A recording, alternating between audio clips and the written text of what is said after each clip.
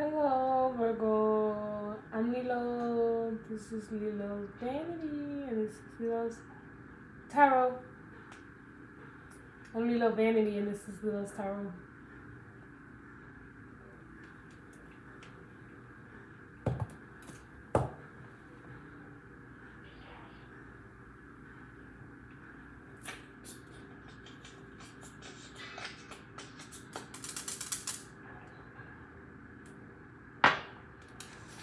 Hello.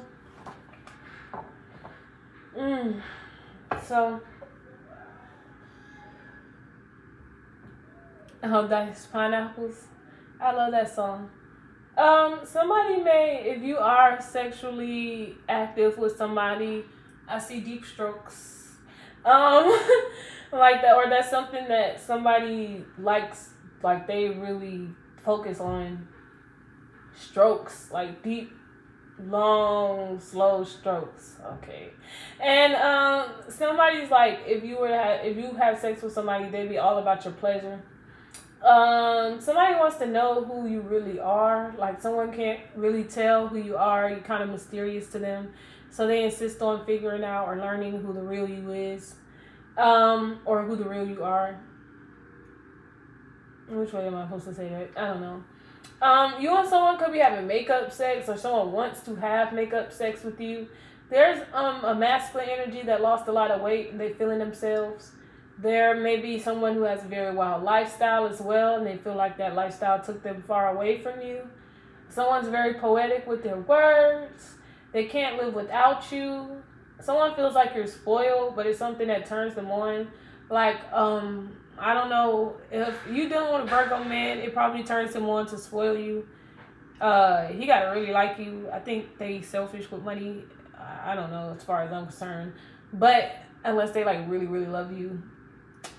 And if you're a Virgo woman and you're like really spoiled, somebody is, it turns them on to spoil people whether they're Virgo or not.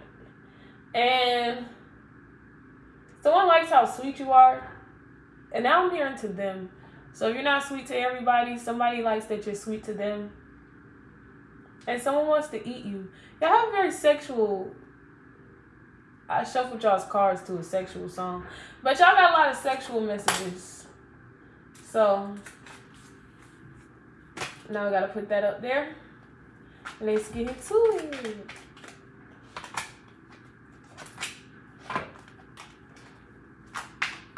The moon and the Knight of Wands. Okay, that makes sense. The Knight of Wands, sexual energy, that goes together. The moon card, someone might have a mommy fetish. Someone could be very attracted to you because you're nurturing. You could just remind this person of their mom. I'm not sure if that's something that makes them want to come towards you sexually or not. But that is something that's a thing that you probably remind them of their mom. Somebody has been waiting for you to come back, and if you don't come back, they're going to come at you with full force. So I'm not sure what that's about.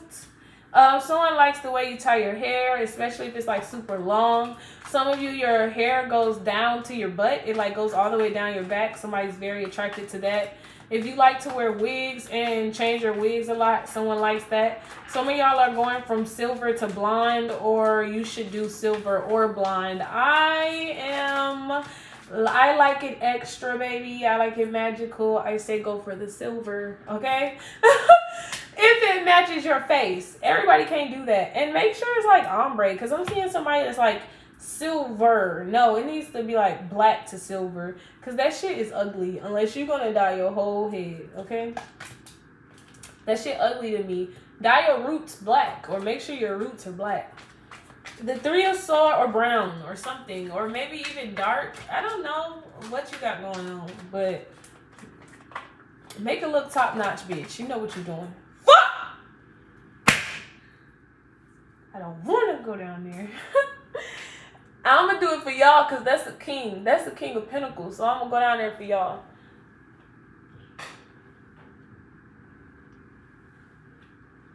It's King of Pentacles. Okay. Alright, so yeah. Oh. What did you heartbroken for? You didn't want that anyway. A real one's coming in. I like the King of Pentacles. Didn't I tell you somebody want to spend money on you if you spoil? Somebody want to redefine foreplay till you need 5. But then there's this other person that wants to spoil you. Some of y'all dealing with someone who's like darker skin, and y'all dealing with someone who's lighter skin. Go with the person of the lighter complexion. They don't have to be like dark skin and like really dark skin, but whoever has the lighter complexion or whoever has like the like a foreign ethnicity or something like that, go with them. Somebody bought crystals because of you.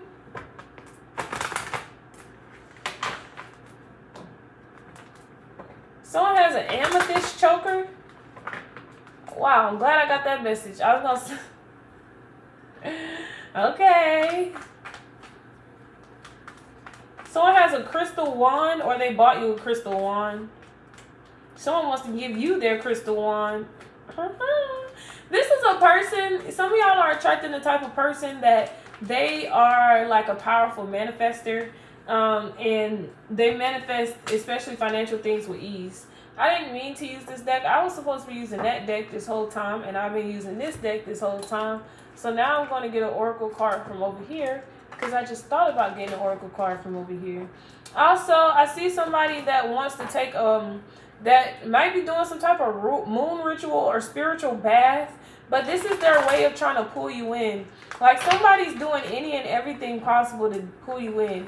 If you're somebody that is spiritual, you are dealing with people that, whether they know anything about spirituality or not, they would do little spiritual things. Like, it's quick to Google how to make a bitch think about you. Like, they would do little random things to try to pull in your energy. Like, somebody would seriously touch themselves to you in hopes that one day you would reach out. So be careful of things like that. And there may be somebody that's watching you, and I can't tell if they think you would be positive for them or bad for them, but it has a lot to do with what you believe spiritually. Like, someone's very intrigued or interested in your spiritual beliefs. And then we have prosperity again. So this person feels like that you guys can bring luck into each other's lives. Like, there's somebody that's watching you, and they feel like you've been heartbroken, you've been torn, and people have left you behind. I just don't like how they're looking at you as a damsel in distress. But they want to put you up on your high horse and treat you like a king or the queen that you deserve to be treated like. But I just don't like how they looking at you like you're somebody who has no hope, no light. And some of y'all like, shut up, bitch. I ain't got no hope or light, and I need to be saved. But I don't feel like that's what the reality is. I feel like that's how someone is seeing you. Like, somebody's seeing you as someone who needs to be saved, even if you don't need saving. There's someone that's sick in the head over you, like obsessively. Like the moon with this Knight of Wands and the Eight of Cups, I feel like someone did something to try to make you think about them a lot, and now they can't stop thinking about you. And I think someone does things to manifest you specifically at specific moon cycles. Hecate, I don't know how you say her name, but the goddess of witchcraft, you should go look her up. She might be calling to you. She might be watching upon you. You might need to, you know, she may be able to help you manifest, or you should dive deeper into the craft as well. Some of y'all are being called to like witchcraft, especially if you are someone that is considered like I'm hearing a herbal witch or a white witch, or a hedge witch.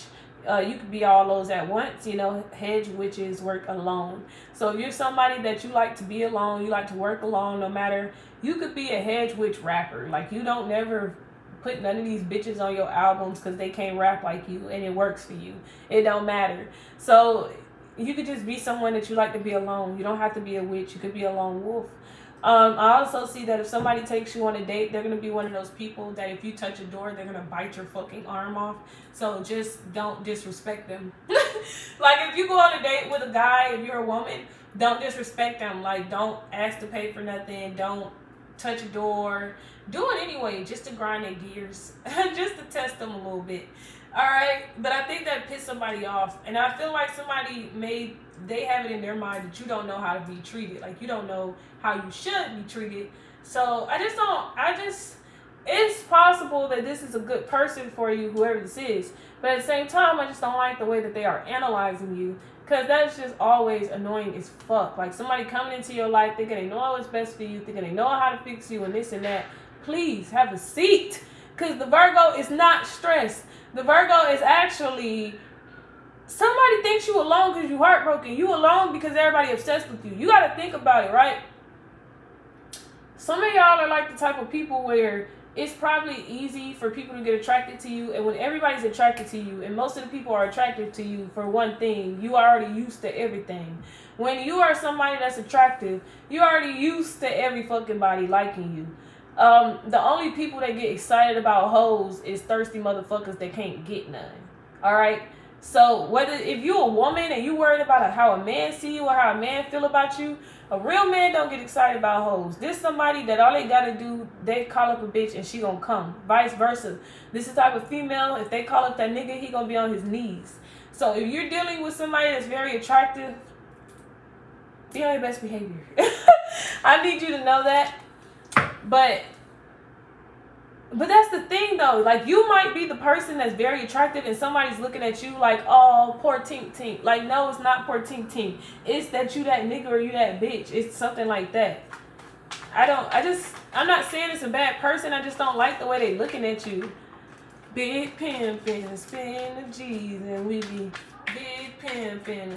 Like, somebody's looking at themselves as being the person that's gonna come in and change your life and be your savior. They can't save their damn self and you don't need them.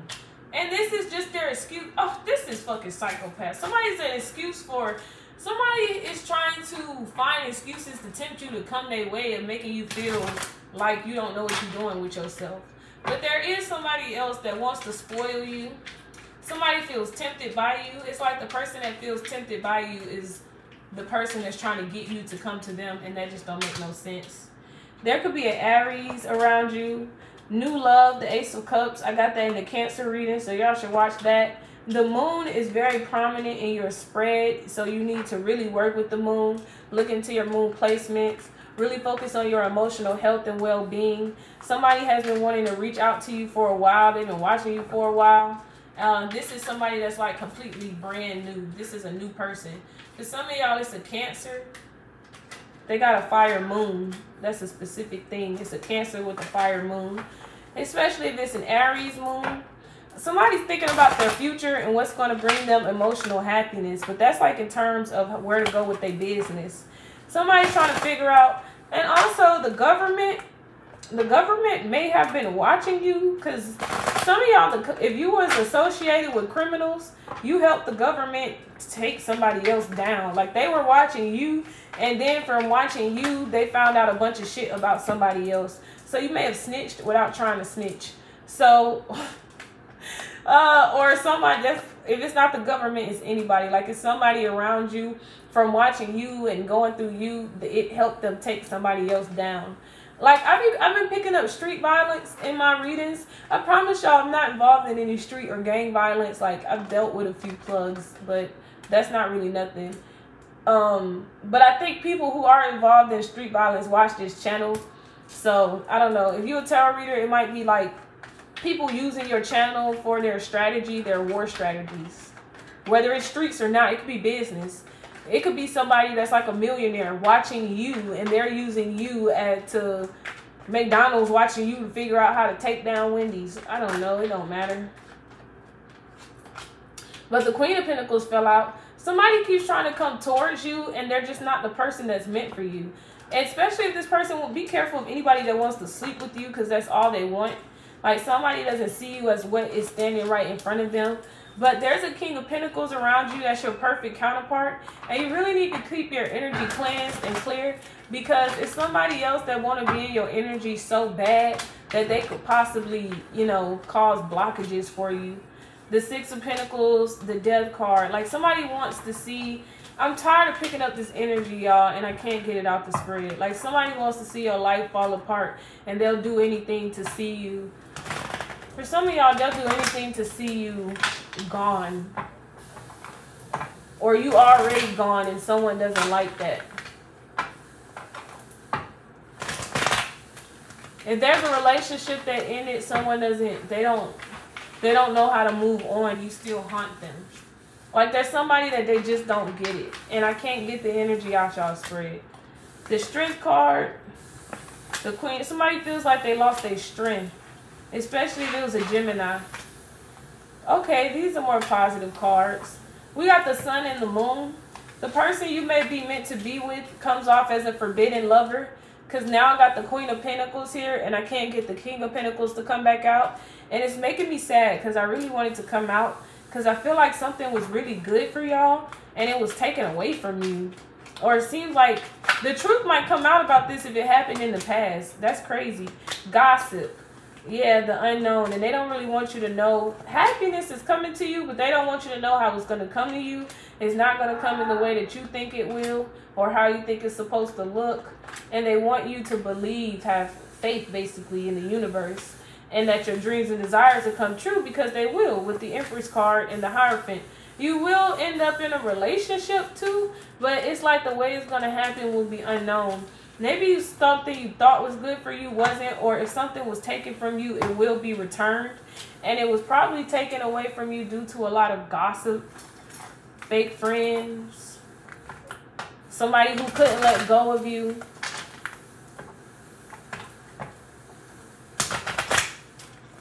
Someone who's French, someone speaks French. Or someone put a spell over your life.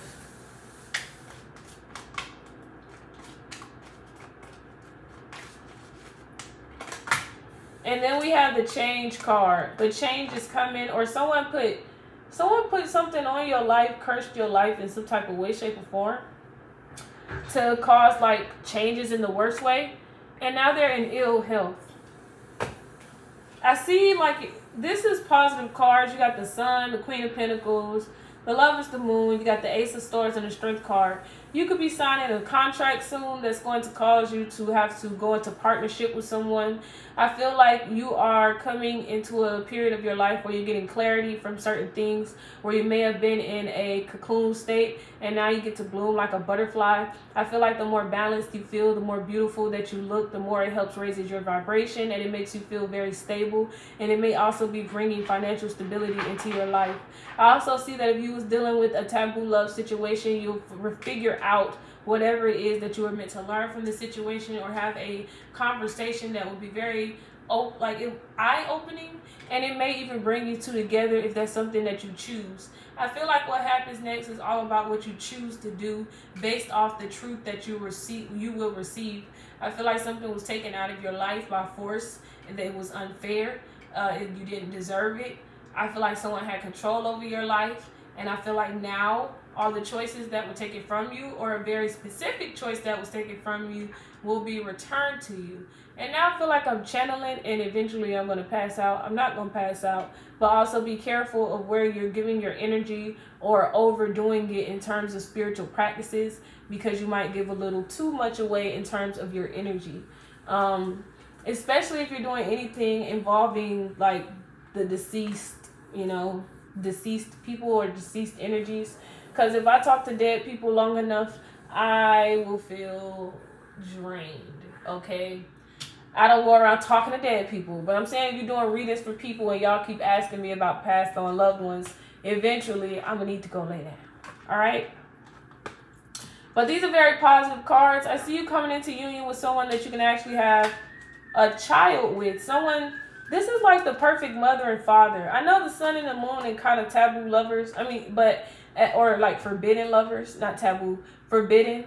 But if something is supposedly taboo, it's not taboo. It's just you shedding light on what's really beautiful. Sometimes, it's something really beautiful in something that's supposed to be dark. But I feel like this is a good indication of somebody being like the perfect mother and father, or you even having that energy in yourself as a single mother or father. You could be a single mother or a single father, and you do a good job at playing the masculine and the feminine role. But if you are someone that is like, I think 2 women coming together to raise a child, y'all are going to be amazing parents. Or I just feel like it could be 2 feminine energies as well. Like someone appreciates who you are as a mother. And it's like, this is just a good combination to raise a child. I don't know. That's a thing. If you're dealing with a Leo, a Cancer, definitely a Leo though. Someone like close to Leo and Cancer, or a Gemini. Those are all 3 behind each other. Like all 3 of those are behind each other.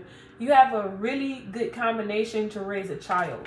Like whatever your chart is and whatever their chart is, together y'all are power couples.